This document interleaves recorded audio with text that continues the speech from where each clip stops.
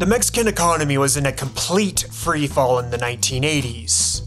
High inflation, high debt, and a retracting GDP all contributed to very hard times in Mexico. To see how Mexico got to this point, check out part 1 of this series by clicking in the top right corner or following the link below. Otherwise, stay here to witness Mexico's transformation from a nation in crisis to a nation of exceptional growth.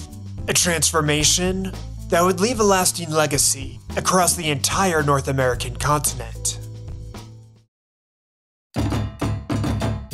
The crisis of the 80s created the ultimate stress test for Mexico's pillars of power. The government could no longer afford to keep failing businesses on life support. The powers that be had no other choice but to move towards privatization. Business leaders and workers who are on the losing end of privatization became antagonized with the PRI, Mexico's monopolistic political party. These conditions made for an interesting presidential election in 1988. For the first time in nearly 60 years, the PRI faced legitimate opposition in the form of the PAN Party and the FDN Party. The PAN was a coalition of big businesses and their workers, whereas the FDN represented a rebellious faction of former PRI members.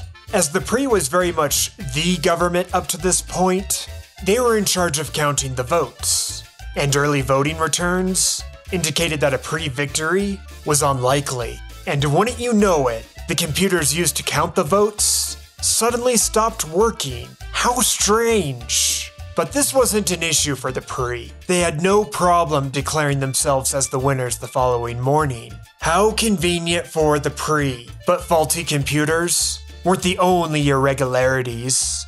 Mi abuelita todavía está votando. Mi abuelita, mi papá, bueno, todos están votando y ya murieron. The opposition parties and the Mexican people were outraged. Not enough to spark another revolution, but pretty close. While the PRI would remain in power, they had to make democratic concessions for the sake of stability. The perfect dictatorship would have to end. The man in charge of Mexico after the fraudulent election was Carlos Salinas, and he had a very challenging to-do list. Stop inflation, solve the debt crisis, get the Mexican economy to grow again, and peacefully guide Mexico into a legitimate democracy. And just to make things more challenging for Salinas, there was an indigenous rebellion in the state of Chiapas, although that rebellion was pacified by mostly diplomatic means. Mostly. While Salinas had monumental challenges before him, he did have one crucial advantage: a strictly enforced term limit. Regardless of his popularity, or lack thereof, the Mexican Constitution prohibits presidents from serving multiple terms. In many democracies, politicians tend to be too focused on seeking re-election instead of providing good governance. This would not be a concern for Salinas, or any other modern Mexican president for that matter. Mexican presidents serve for 6 years, not a day longer or shorter. This structuring allows presidents to make tough decisions that may result in short-term pain, but provide substantial long-term benefits. This would be great for Mexico, because Salinas had to make tremendous changes that would be quite painful in the short term.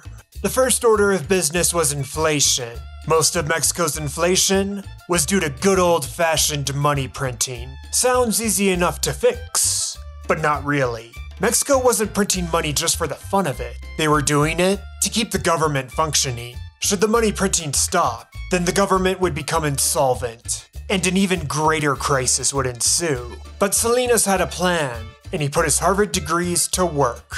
His first step was to renegotiate debt, to slow down the bleeding of cash. Salinas went hand in hand to George H.W. Bush, London bankers, and the International Monetary Fund. These foreign financiers were happy to help Mexico, so long as they made some sacrifices at the altar of neoliberalism. Debt restructuring came with the mandate of privatization. Many of Mexico's remaining state-owned enterprises would have to be put on the auction block for non-government bidders. Nosotros privatizamos los bancos, la compañía telefónica, las líneas aéreas, la siderurgia, las minas. Estamos ahora procediendo a privatizar los puertos, los aeropuertos. No hay modelos. En México lo que nos ha funcionado es un sistema de privatización a través de subasta pública. Privatization was part of Salinas' plan from the beginning. Some of Mexico's biggest enterprises would be sold to private owners. The most notable example being Telmex, which was the entire telecom industry in Mexico. Telmex fetched an impressive price of $3.53 billion US. When adjusted for inflation to today's money, that's a lot of pesos. And unlike his predecessors in the 70s, Salinas made smart moves with this influx of cash. First, he shut off the money printing machines. Due to the funds from privatization, the government could now pay its own bills. There is no need to keep printing money, and there is plenty of cash left over to make massive payments on Mexico's outstanding debts. Both inflation and debt rates dramatically decreased during privatization. While privatization was well managed by Salinas, it is not without criticism. Certain deals had the stench of corruption, particularly the Telmex deal. The telecom was purchased for $3.5 billion, despite only having assets valued at $1.3 billion. Given their projected revenues, and that all state-owned enterprises are inherently inefficient, something didn't seem quite right with the very high markup. Where there's smoke, there's probably fire. And that was the case for the Telmex deal. The new private owners of Telmex essentially bought a monopoly, and they gouged prices for consumers.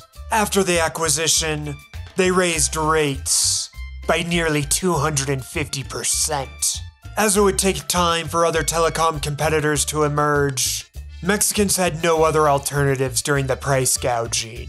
The shady behavior created Mexico's first billionaire, in Carlos Slim, and he would hold the title of the richest person in the world for a few years. Similar corruption accusations can be found in other privatization deals.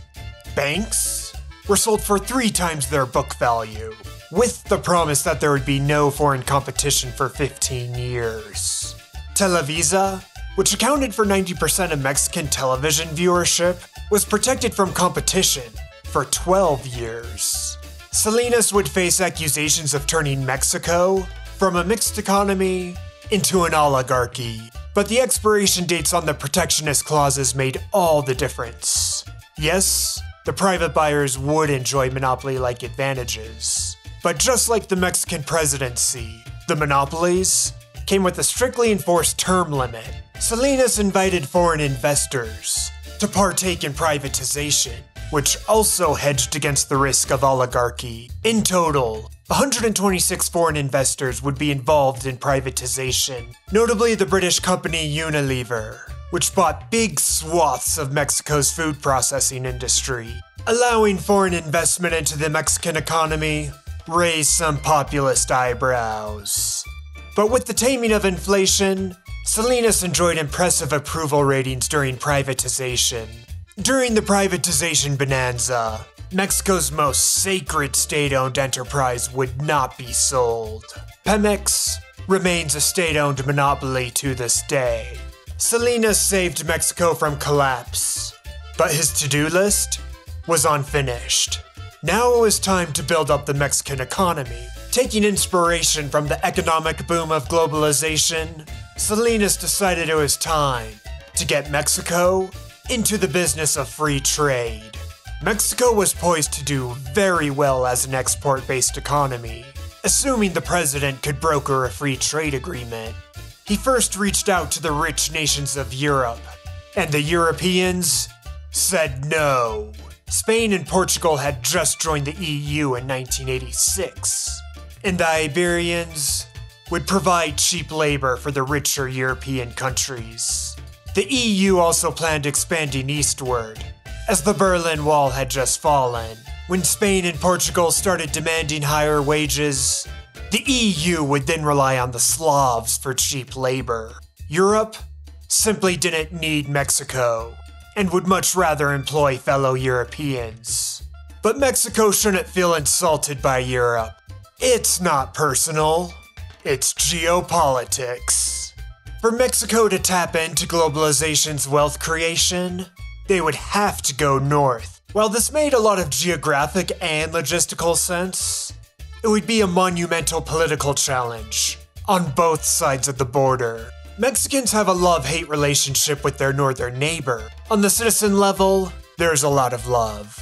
As for the PRI's attitude towards the United States government, that's where most of the hate comes from. Some of this is rooted in legitimate historical grievances, and other distrust stems from anti-US propaganda during the oil glut crisis of the 80s. If the people were getting too restless, the PRI could just blame all of Mexico's problems on the gringos. Having a government-owned television monopoly has its perks. The 80s were ripe with anti-US propaganda and conspiracy theories that made Mexicans uneasy about getting into bed with Uncle Sam. Salinas had some persuading to do. This was a tremendous change in the way Mexico dealt with its mighty neighbor to the north. Because in the past, in the 19th century, when some people tried to build the railroad between the border at Laredo and Mexico City, there was a Mexican president who said, "We have had so many bad moments in the relationship that instead of the railroads, I prefer the sand of the desert to be between Mexico and the US." And later on, another Mexican president said, "Of the difficulty of this relationship, poor Mexico, so far from God and so close to the US." This was the type of mentalities that we had to change. By the way, when I told these reflections to a friend of mine, the governor of the Bank of Israel, Michael Bruno, he said, "Mr. President, it's very peculiar because here in Israel we say the reverse." And I asked, "What do you mean?" "Yes, we say, poor Israel, so close to God and so far from the US." But nevertheless, it's a matter of geopolitical realities, and ours is the one we were facing and the one we were trying to change. But lucky for Salinas, he had sky-high approval ratings at this time. If he told the people that they could now trust the gringos, the people would trust him. I believe in a strategic alliance between government, entrepreneurs, and workers in order to compete in a global economy that we are going to face. Persuading the Americans to make a free trade agreement would be a bit more challenging. Should the US agree to free trade with Mexico, their already suffering manufacturing sector would be gutted. The only way to compete with cheap foreign labor is with tariffs. Whichever political party opened free trade with Mexico was bound to face criticism from the opposition party. This meant that Salinas had to persuade both American parties for free trade to last. Again, he put his Harvard degrees to work. He explained to his US counterparts that America's best days were behind them. Unless they acted quickly, the East Asian tigers were rising and could easily replace America's economic dominance. And that wasn't the only threat to American economic superiority. With the collapse of the Soviet Union, the EU was poised to expand eastward. The EU was destined to become an economic superpower, one that could easily surpass the United States. But the US could keep the title of world's biggest economy without antagonizing their allies. All they had to do was open up to free trade with Mexico. Mexico could provide cheap labor for American businesses, allowing them to remain competitive with Europe and East Asia. It was a simple proposition for the Americans. Work with Mexico and prosper, or slowly fall behind Europe and East Asia. Salinas had no problem getting support from the Republican Party. After all, Ronald Reagan had advocated for a North American Union since at least 1979. We live on a continent whose 3 countries possess the assets to make it the strongest, most prosperous, and self-sufficient area on Earth. Within the borders of this North American continent are the food, resources, technology, and undeveloped territory which, properly managed, could dramatically improve the quality of life of all its inhabitants. And so a developing closeness among Canada, Mexico, and the United States, a North American accord, would permit achievement of that potential in each country beyond that which I believe any of us, strong as we are, could accomplish in the presence or the absence, I should say, of such cooperation. The Democrat Party needed a bit more persuading due to their political alliance with the labor unions and the working class. But Salinas worked his magic and was able to persuade the donkeys. However, both parties would have to do their own persuading to try to get the American people on board. The peace and friendship that we've long enjoyed as neighbors will now be strengthened by the explosion of growth and trade let loose by the combined energies of our 360 million citizens trading freely across our borders. We make the best tires in the world, but we have a hard time selling them in Mexico because they have a 20% tax collected at the border on all of the tires that we try to sell. Now, when they make tires and sell them into the United States, the tax at the border is zero. So it's a one-way street.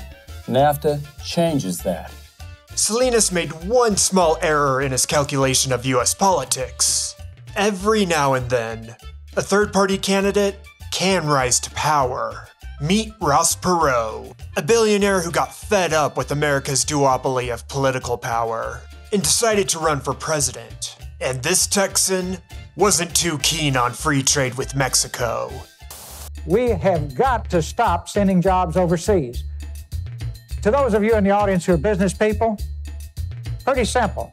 If you're paying $12, $13, $14 an hour for factory workers, and you can move your factory south of the border, pay $1 an hour for your labor, have no health care, that's the most expensive single element in making a car, have no environmental controls, no pollution controls, and no retirement, and you don't care about anything but making money, there will be a giant sucking sound going south.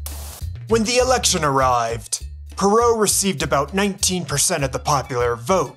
Not enough to get to the White House, but still a very impressive turnout for a third-party candidate. While Perot ran on many issues, his hostility towards free trade with Mexico was a major cornerstone, an issue which remains politically relevant to this day. But this would not be Salinas' problem. He had successfully persuaded America's two major parties, and free trade with the United States was a done deal. Salinas never intended to include Canada into the free trade agreement, but the milkbaggers forced themselves in anyways. The US and Canada already had a free trade deal, and Canada was afraid they would eventually get dumped for Mexico. As the Canadian economy is highly reliant on trade with the US, they could not risk getting left out of the deal. Canadian Prime Minister Brian Mulroney had a pretty good relationship with George H.W. Bush, and had no problem securing Canada's access to the deal. And with that, the North American Free Trade Agreement was born. Nafta was a bit of a compromise for Salinas, as he had much grander free trade ambitions. It is speculated that he wanted to go as far as to create a union that would be comparable to the EU. This Union of the Americas would not only include the Three Amigos, but also Costa Rica, Chile, Venezuela, and Colombia. But Salinas' ambition would not be politically viable. He would instead have to sign individual bilateral trade agreements with the non-NAFTA nations. In any case, Salinas was on a winning streak. Not only had he saved Mexico, but he put his country on the path to prosperity. The Mexican economy was revived, and the lost decade was replaced with well-founded optimism. Despite these mammoth achievements, his to-do list remained unfinished. He still had to guide Mexico into a democracy. Here's where things get strange.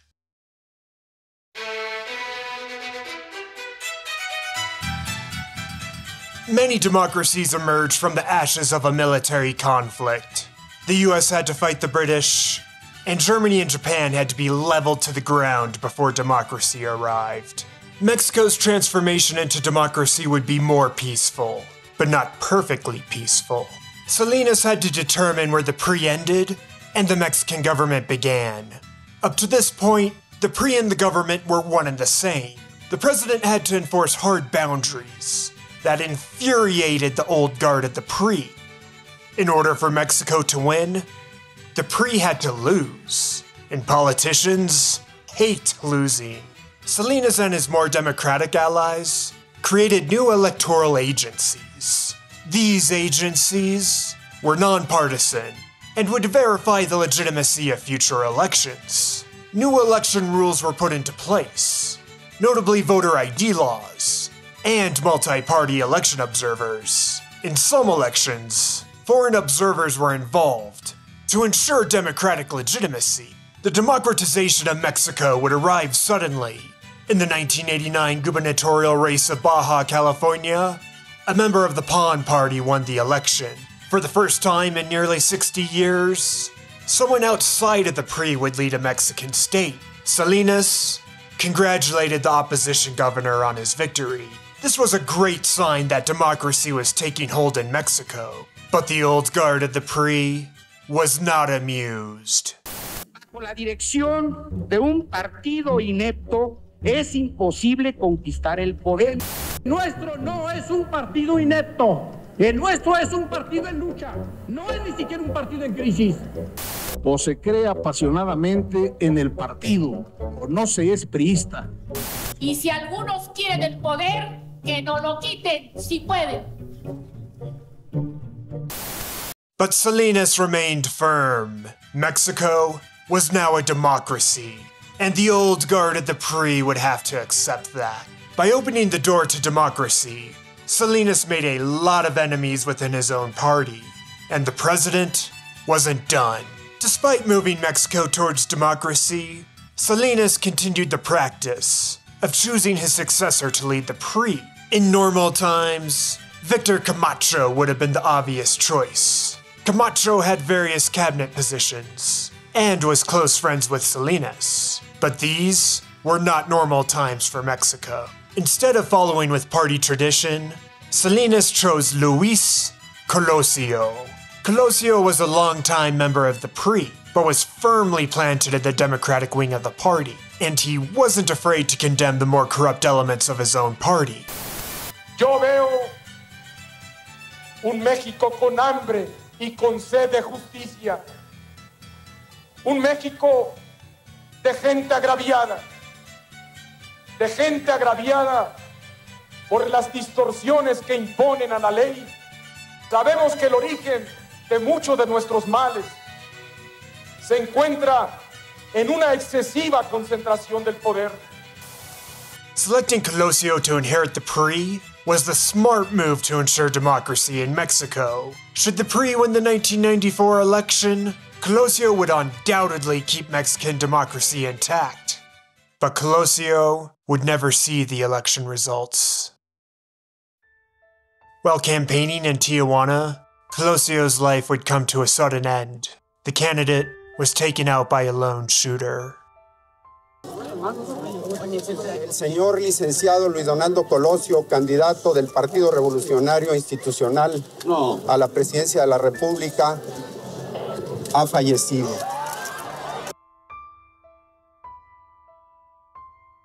Theories of who truly dispatched Colosio remain a hotly debated topic in Mexico.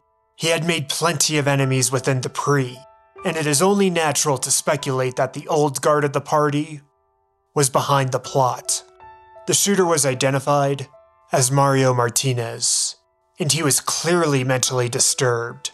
His personal journal revealed that he believed that he was sent by Aztec spirits to take out Colosio, but that was an unsatisfactory explanation for many Mexicans, including Colosio's widow. She believed that greater forces were at play in her husband's death. Colosio's father has similar suspicions. Speculations of foul play were further fueled when another high-ranking PRI member was taken out. This time, it was Jose Ruiz Maciel, a close political ally of Salinas, and also his brother-in-law. Macio's death only fueled the speculation of who is behind the murder of Colosio. It seemed that the anti-democratic wing of the PRI was eliminating their enemies. The death of Colosio is quite analogous to that of JFK. Both men embodied the spirit of optimism, and both were taken out in plain daylight. Many people in both countries are unsatisfied with the official explanation. Decades after the fact, both of these incidents are hotly debated. No matter who is truly responsible, Salinas had little time to mourn the loss of his would-be successor. He still had a country to run. To replace Colosio in the upcoming election, Salinas selected his campaign manager, Ernesto Zedillo. After the appointment, Salinas would have to return his attention to the economy. With the recent political instability, Salinas needed to reassure the world that Mexico was still open for business. As Mexico was now an export-based economy, devaluing the peso would bolster both foreign investment and exports. Peso devaluation would reassure the world that Mexico was in fact ready for globalization. While Salinas was strategizing on how to best devalue the peso, Mexico was having a presidential election. For the first time in history, Mexico's presidential debates would be televised. 34 million people eagerly tuned in. Yo estoy aquí porque miles de hombres y mujeres libres de Acción Nacional votaron con libertad por esta candidatura. Y usted, con el debido respeto, quiero decirle que está aquí como consecuencia de dos tragedias. Por una parte, la muerte de Colosio, y por otra, la designación presidencial. La primera lo rebasa, no tiene usted ninguna culpa, pero la segunda lo descalifica, por lo menos si hablamos de democracia. En primer lugar, y muy respetuosamente, yo le pediría a los señores candidatos que no lucren políticamente con el asesinato de Luis Donaldo Colosio. On election day, 77% of eligible voters went to the polls, and they chose to keep the PRI in power. But this time around, there would be no legitimate accusations of election fraud. The PRI won fair and square, and the opposition parties conceded. This was great news for Salinas. He could easily work with his soon-to-be successor to create a cohesive plan to devalue the peso. To greatly oversimplify, Mexico retooled some of their debt instruments to weaken the peso. And the plan worked, but far too well. On a single day, the peso lost about 14% of its value, and over the coming months, the peso would lose another 50%. This was far more than what was originally intended. A new financial crisis was unfolding, the Tequila Crisis. But this crisis would be much shorter-lived than the oil glut crisis. Mexico's northern neighbor was doing very well financially, and was able to create a rescue package for Mexico. The United States was happy to loan Mexico money to help stabilize the peso. In Washington today, President Clinton said that the economic crisis in Mexico is far too severe and its impact on the U.S. far too important to wait for Congress to make up its mind. And so Mr. Clinton has acted on his own to shore up Mexico's currency, the peso. I'll be sending a letter to the president this afternoon along with Gingrich and Eshel and Gephardt, in effect supporting the president's position, so he won't be out there by himself. Dole and other congressional leaders like this new Clinton plan because of what it does do and what it does not do. It does help rescue Mexico from a financial collapse they believe could have shaken the U.S. economy. But it does not force Congress to vote on what looks suspiciously to the U.S. public like a $40 billion taxpayer-financed bailout. Britt Hume, ABC News, the White House. The bailout ensured that the very painful Tequila Crisis would be short-lived. Instead of experiencing another lost decade, Mexico would only have to suffer a lost year. The Tequila Crisis unfolded in the early days of the Zedillo administration. as politicians tend to do, Zedillo tried to blame the whole crisis on his predecessor. This is where Salinas made his biggest political mistake. The smart move would have been to remain quiet and let the Tequila Crisis fade away from the public's memory, but Salinas let his ego get in the way of being smart. He would fire back at Zedillo in interviews, and Zedillo returned the criticism. The attacks between the two former allies would continue for far longer than necessary. Few quarrels are more petty than politicians with wounded egos. And that was the case for the Salinas-Zedillo feud. The Mexican people were ready to move on from the Tequila Crisis, but the politicians could not stop playing the blame game. In time, Zedillo decided to hit Salinas where it really hurt. He went after the former president's brother. Raul Salinas had a lot of money, a suspiciously large amount of money, and it was mostly stored in Swiss bank accounts. Zedillo would have the brother arrested on money laundering charges, making it public of how wealthy Salinas' brother had become. The Swiss banks complied with Zedillo's investigation and froze all of Raul's cash. It's never a good sign if your money's too dirty for a Swiss bank. President Salinas had always had the stench of corruption around him, and his brother's dealings were too much for the public to tolerate. The hero of Mexico had lived long enough to become a villain, and his reputation would never recover. The former president was afraid that he would face his own corruption charges, and he fled Mexico for Ireland. His self-imposed exile would only further degrade his reputation amongst the public.